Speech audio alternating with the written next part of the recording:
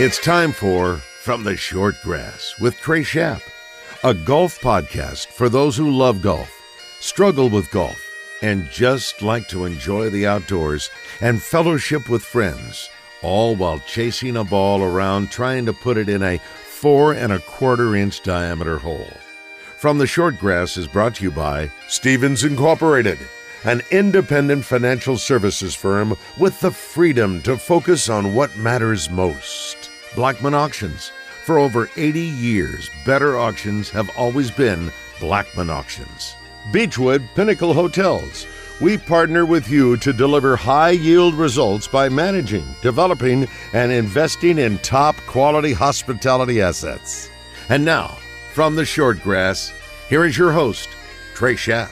Welcome to another edition of From the Short Grass. I am your host, Trey Schaap. It's Masters Week, one of the best weeks of the year when it comes to professional golf and golfers in general. It's a place that is difficult to get to for a player and for a spectator. In this episode of From the Short Grass, as I sit down with the University of Central Arkansas Athletic Director Brad Teague, he's going to give you an up-close look at Augusta National because he is a hole monitor at Augusta the entire week. Yes, he takes a week of vacation to be a hole monitor at Augusta National. And there's a lot of perks that go with being a hole monitor besides the $11 meal money you get every day. More about that a little bit later. Rose Zhang wins the Augusta National Women's Amateur. Rose went into the event as the favorite. She has been the number one ranked amateur in the world for the last 133 weeks,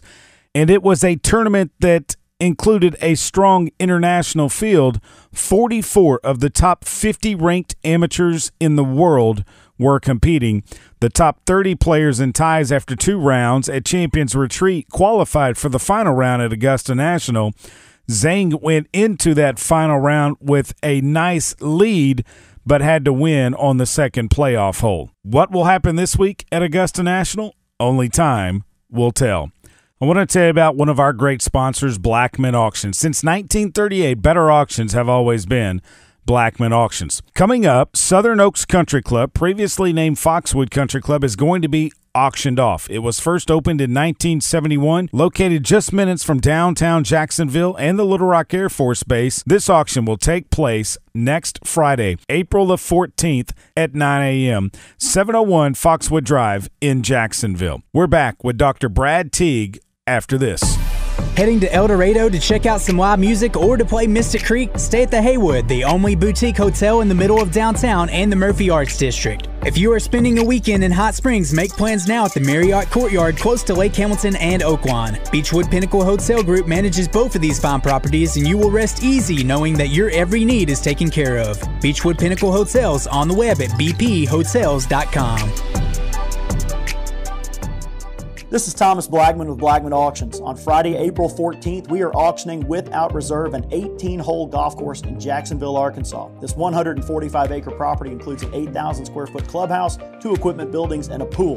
Property has the very nice Foxwood subdivision to the south and a 6,000-acre WMA to the north. Less than 15 minutes from downtown Little Rock. Once in a lifetime opportunity to buy land like this in the city. For more information, go to blackmanauctions.com. Since 1938, better auctions have always been Blackman Auctions. At Stephens, our philosophy is to invest every dollar as if it were our own, to seize opportunity, to anticipate rather than react, to deliver constant focus in an ever-changing world, and to pursue the objectives of our clients in order to help them reach their financial goals. A proven history of helping companies and individuals. Stephens, member NYSE SIPC.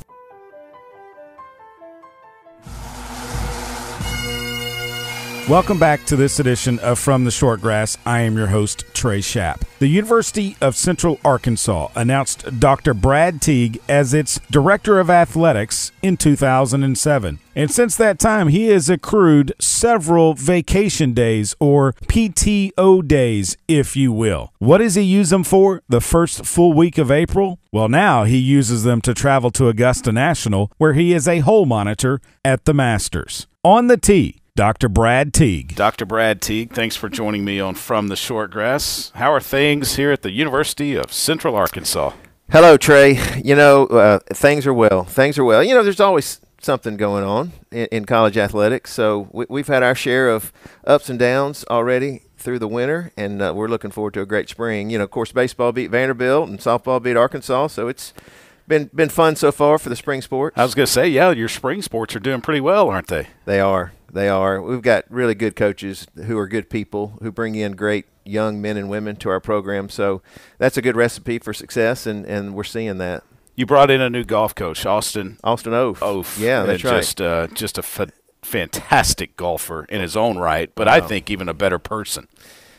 He's incredible. He really is. From Benton, as everybody in Arkansas knows that, and was the top amateur here for a long time, right? And went to Purdue out of high school, played 4 years there, was a coach there, and then he went to Rutgers for a year, then back to Purdue for 4 years, and then we got him. And he is quite the golfer.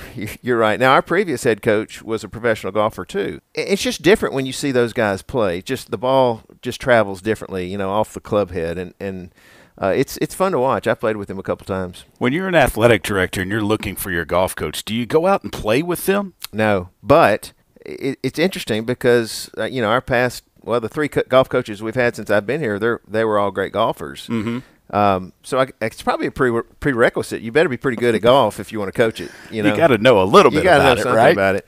But our past two, of course, our current one and the previous one were pro-type golfers. So they're absolutely stellar on the golf course. When did you first pick up a golf club? I didn't play growing up. I mean, my parents didn't play. We were not country club folks. Grew up in Jackson, Mississippi, and there's some good golf courses there now. There are some good golf courses, and I never played the country club or Annandale or any of those growing up. Knew about them, but didn't really know much about golf. I was a baseball player growing up, played basketball in high school. If I played golf, it was infrequently, probably 3 times growing up, and I remember being terrible. I mean, just couldn't hit it anywhere, and everything went right, and it just wasn't fun. And it was a municipal course, maybe in Jackson, and there were roots everywhere. I just thought, this isn't very fun. So get to college at Delta State, and they have a university golf course, and it was free for students. So I started playing a little bit, but my senior year, the baseball team lived all in the same residence hall across campus, close to the cafeteria there, and then the golf course was across the highway, a small highway. So my senior year, they moved the baseball team from this residence hall to the one across the highway, right on the golf course. Oh wow! So we played as much as possible when we weren't doing baseball. So on Sundays, for sure, I remember going out every Sunday. And in season? This was in season, yeah. Now, we didn't play on Sundays. Okay, back then, yeah. You play Friday and a doubleheader Saturday, right. So you're off Sunday. So we would go and play golf on Sunday, and I still wasn't very good, but I was getting better and trying to figure out how to hit it straight. And then after that, I stayed in Cleveland at Delta State for 4 years working in the Alumni and Foundation office, and you needed to play golf, to raise money. And then when I moved to Oxford, Mississippi, I found a group that was better than my skill level, and so playing with them just made me better. And so I got better and better, and we played at the university course at Ole Miss, and then we played at a place called Kirkwood National up in Holly Springs, Mississippi, just 30 miles north of Oxford, and that was a really nice course. Mm-hmm. And then they started taking me to Old Waverly a good bit. So one of the best. I've played a lot of rounds at Old Waverly, and that is one of the best clubs in the world, no doubt. Have you been able to get back and play Mossy Oak? That's Mr. Bryan built that before he passed away there north of Old Waverly? We do a fundraising golf trip every summer for the UCA golf teams, men's and women's golf teams. So we'll go a drivable trip one year and then a flight the next. So 2 years ago, we went to Old Waverly. And so we stayed on the grounds at Old Waverly. In the cottages. And we played Old Waverly the first day. We played Mossy Oak the second, and then Old Waverly the third, came home. So it was a great trip. Last year, we went to Vail, Colorado. Oh, wow. Decent courses out there, by the way, Trey. And then this year we're going to Branson. So we kind of switch off. And I think next year we're talking about probably going Michigan or Wisconsin, something up in Whistling there. Straits, maybe? We've been to Straits before. In fact, 2017 we took our group, and this is usually 30 to 40 folks who go with us. We went to Whistling Straits and played all 4 courses, and then went over and watched the Friday round of the U.S. Open at Erin Hills. And Koepka won that one. But that was a fun trip. And what was fun is, so our UCA bus picks us up at the airport in Chicago, and we drive up through Milwaukee up to Kohler, thank you. Up to Kohler. I was going to say Sheboygan, but Kohler's the smaller town outside of it.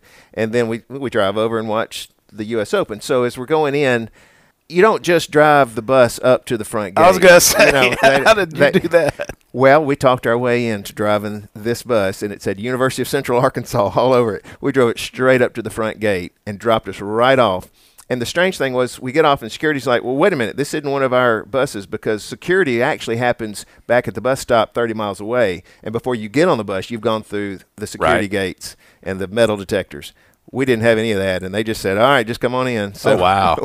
We walked right in. The problem was, when the round was over and we were all gathering, our bus driver could not get back in this time. And so we had to funnel through a shuttle bus 30 miles away to meet him.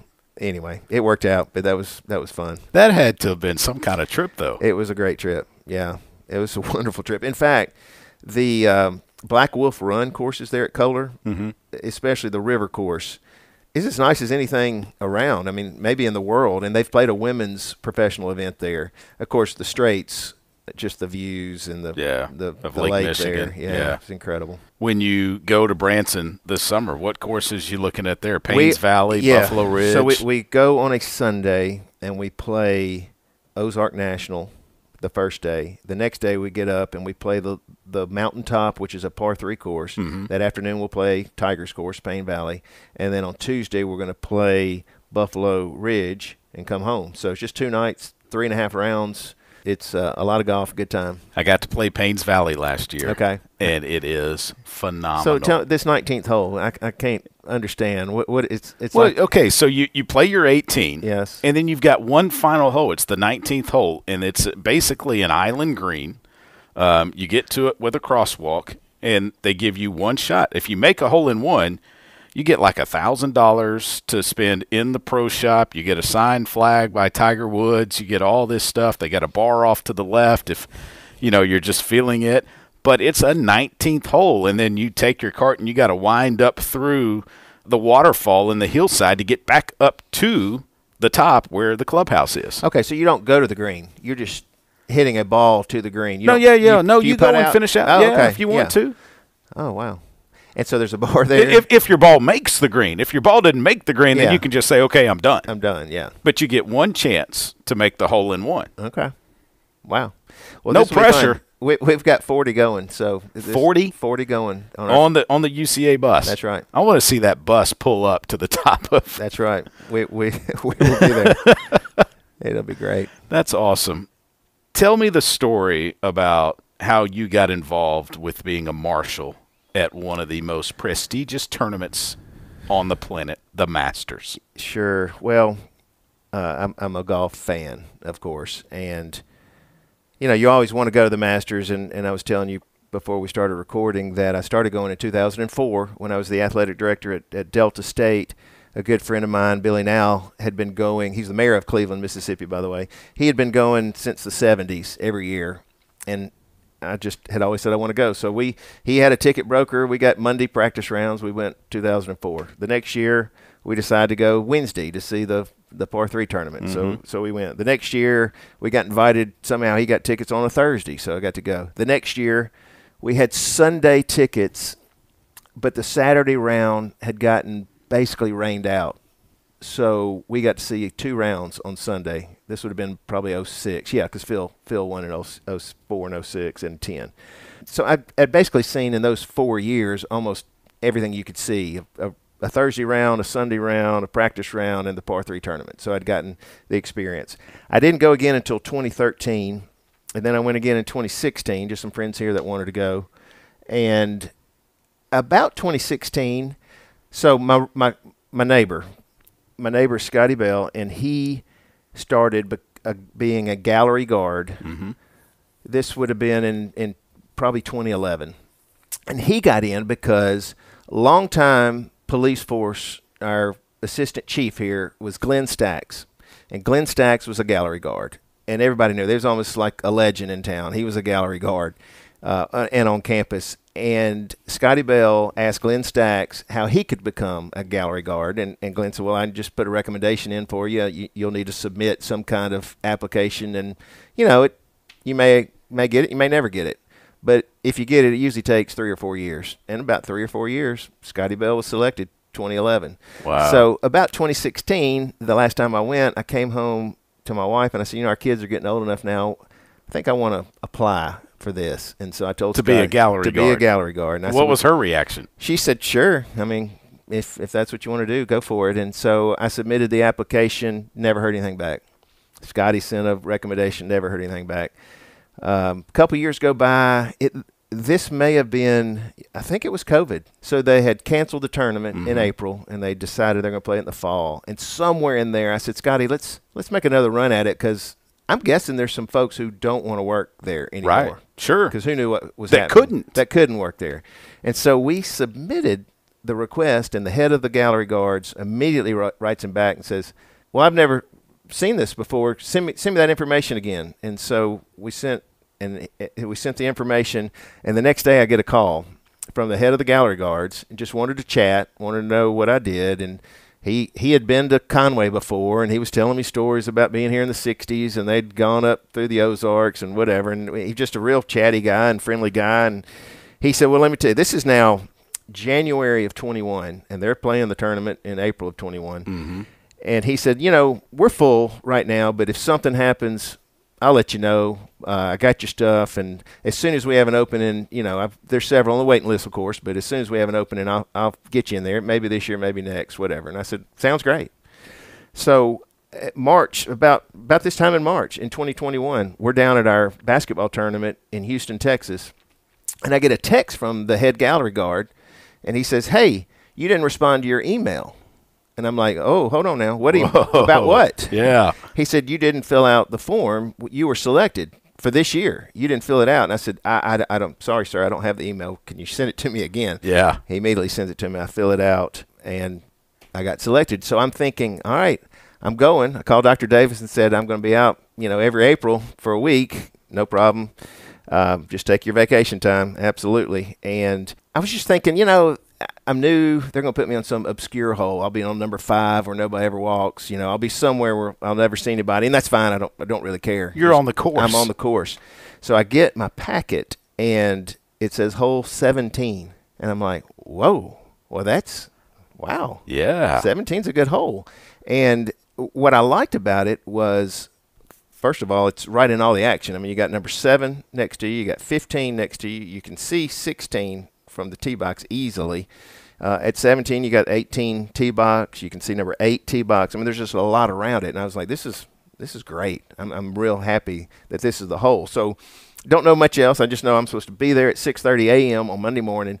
And our supervisor says, you need to be at the gallery guard shack, the big warehouse, at 6:30 a.m. and be on the 17 tee box at 7 a.m. and we'll get our instructions. So I show up, and there's 24 of us for hole 17, and they put you in pairs, and there are 9 stations around the hole, and you just rotate every half day. You rotate to the next station. So at the end of 7 days, you've done most of the stations twice and a few of them once. And this gentleman that had been doing it a long time just took me as his partner, and we went and sat down on the upper fairway on Monday, and by Tuesday I'm on the green, and Wednesday I'm on the right fairway, and then I'm on a crosswalk, and all the way around. And this gentleman had said, I picked our spot because we're going to be on the green on Sunday. Oh, wow. And I was like, well, that's really cool, a lot of fun. So the issue with 17, there's a couple of them for me. The fun part is everybody wants to know where the Eisenhower tree was. So it's not there anymore. No, it's gone. Ice storm of 2013 took it out, right? So they want to know exactly where that was and how far out in the fairway did it come, and I'm sure we embellished a lot of that stuff, but it sounded good. Right. And the other problem is, Trey, you've been there, so you know how uphill this hole is. And really, nobody gets it from TV. You cannot tell. It does not do the course justice. Right. It's unbelievable. And 17 is – that tee shot is way up a hill. I mean, there's even DeChambeau isn't hitting it 280. I mean, it's just way uphill. It's just hard to get it that far. And then even the shot to the green is uphill. So as a patron and as a gallery guard, you really don't get to see much of the hole because it is so far uphill. If you're down at the ropes, you can't even see up past the fairway. Mm-hmm. If you're at the green's also elevated. So when I worked the green, I never saw anybody putt. I never saw really what's going on because they're all elevated up above us. And so it's really a terrible spectator hole at the end of the day. So the other problem with hole 17, when you live not in Georgia and you have to fly commercial flights home, you can't get out on Sunday night. You got to wait till Monday. You got to wait till Monday. So what I didn't realize, though, by the way, when I first got to the gig in 21 was that I was going to be on 17, first of all. And so I went ahead and booked a commercial flight out. The last flight out was 7 p.m. Oh, no. And so I booked that commercial flight. So I get there Monday morning, and we're getting the rules and what we have to do. And then he says, and remember, we're also responsible for the playoff. And I thought, uh-oh. I was thinking I was going to be able to just dart out of there when the last group came through and make my flight. And so what happens is that in the playoff, they play 18 and 10, 18 and 10, 18 and 10. So when the last group comes through hole number 10 gets to go home. And they're not going to make them wait around for the playoff. Y'all go to set. So y'all 17 go to 10. goes to 10. Exactly. Oh. So I hear that, and somewhere during the week I had enough courage to go up to our supervisor and say, hey, any chance I can, get out of here by 6 o'clock? I mean, I understand. I just didn't know. I didn't know what hole I was going to be on. I went ahead and booked my flight, and he's like, no problem. We'll cover you. No problem. Right. So that worked out. So I asked the head gallery guard person, can I have a hole earlier in the round? My neighbor, Scotty Bell, works number 9. And I said number 9 would be great to work with him because we carpool. But if not, just something earlier. And he said, I'll see what I can do. And I get my packet in 2022 last year. I'm still on 17. so it didn't work out.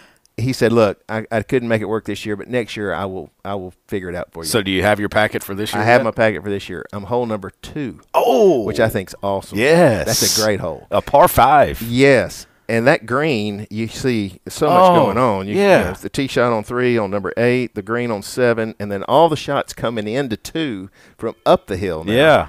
I mean, it's just ideal. So I love it. And when everybody's done on number 2, I got the rest of the round I can go watch. Exactly.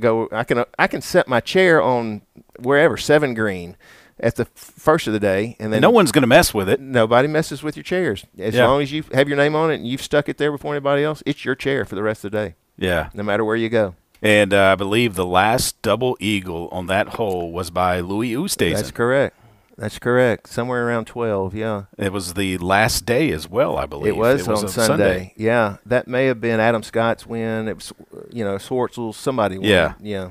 What was it like for you the first time you ever stepped on it, and then what's it like now being a gallery guard? So the first time I ever stepped on it, the only thing I wanted to do was start on number 1 and walk all 18 holes in order, and I did that. And that was really neat. After watching it so much on TV, to actually be on the course. Of course, you're walking the gallery on the side, so you're not on the course. By the way, I didn't say this. We don't get paid. We're volunteers. We have to buy. We have the privilege of purchasing at face value practice round tickets. Okay. They do give us a uniform. They give you green golf shirts, a green pullover, and a yellow hat, and then you bring your khakis, and that's your uniform. So we do get that, and then we get $11 a day meal money.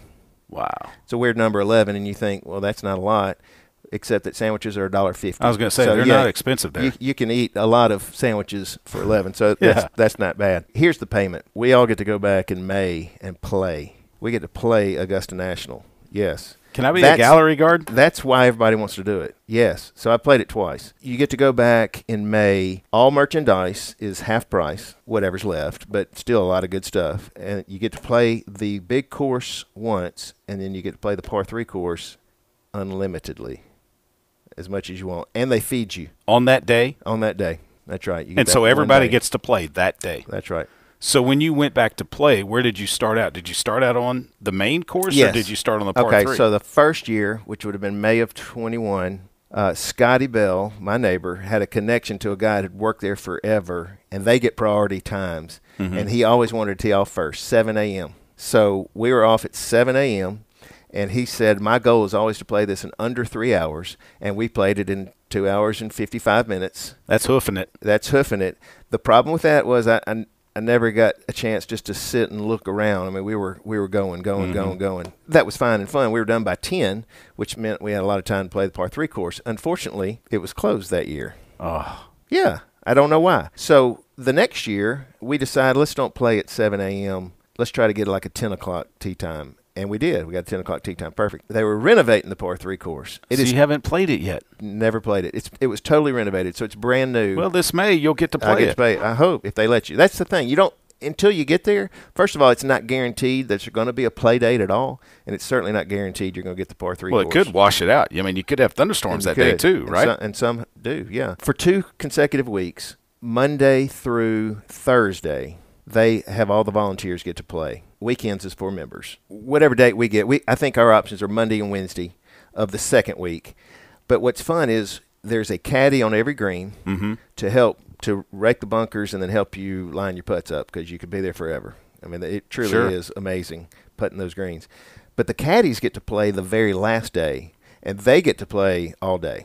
It's not 18 holes. It's as much as they want to play. Wow. And we hear stories about how that day goes. But they're the last group that plays. And then the course is closed from the end of May through October. It is only open October through May. What'd you shoot? 86, 85. Hey, improvement. My goal is to break 80, but it's just different. You know, Yeah. You're nervous. I mean, it's just different. You know, everything is just heightened.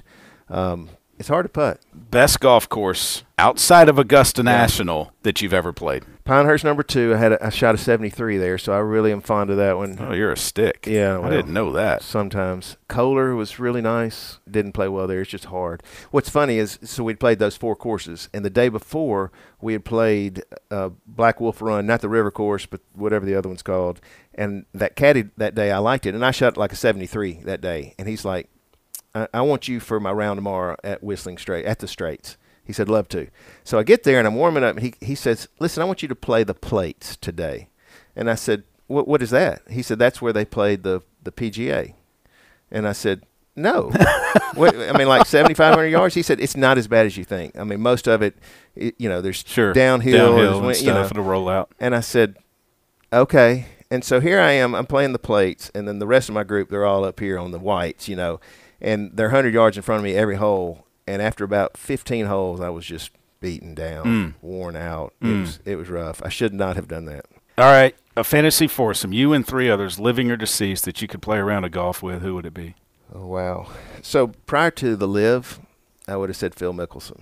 Not as much a fan anymore. And I really, you got to do what you got to do, I guess, Phil. But I don't know. I just disappointed in him. I like Tiger. That'd be quite fun to play with Tiger. My father would be in that group, and a 4th would be Boo Ferris, my college baseball coach, who was in the Red Sox Hall of Fame. How about that? Yeah, he was an incredible man. Awesome. Yeah. That's awesome. Dr. Teague, thanks so much for your time. Thank you, Trey. And have fun at Augusta. I will. It's early mornings, it's long days, but you can't beat it. It's the right place to be. Traveling to Fayetteville to watch a game? Forgot to book a room for the night? Beechwood Pinnacle Hotel Group has you covered. Stay where the fans stay. Staybridge Suites is just south of Baum Walker Stadium and is an all-suite hotel within walking distance of Baum Walker, Bud Walton, and Razorback Stadium. Or you could stay at the Comfort Inn and Suites with newly remodeled rooms throughout the entire property. Find them on the web at bphotels.com. Beechwood Pinnacle Hotels. This is Thomas Blagman with Blagman Auctions. On Friday, April 14th, we are auctioning without reserve an 18-hole golf course in Jacksonville, Arkansas. This 145-acre property includes an 8,000-square-foot clubhouse, 2 equipment buildings, and a pool. Property has the very nice Foxwood subdivision to the south and a 6,000-acre WMA to the north. Less than 15 minutes from downtown Little Rock. Once-in-a-lifetime opportunity to buy land like this in the city. For more information, go to BlagmanAuctions.com. Since 1938, better auctions have always been Blagman Auctions. That will do it for this edition of From the Shortgrass. Beechwood Pinnacle Hotel Group, one of our great sponsors here on From the Shortgrass. Check them out online, bphotels.com. They've got a great list of hotels that they manage, and that's where you want to stay, Beechwood Pinnacle Hotels. Remember, when you find your ball mark on the green, fix it and a couple of more. And I hope to see you soon from the Shortgrass. You've been listening to From the Shortgrass, a weekly podcast dedicated to the game of golf. This has been a presentation of the Buzz Radio Network.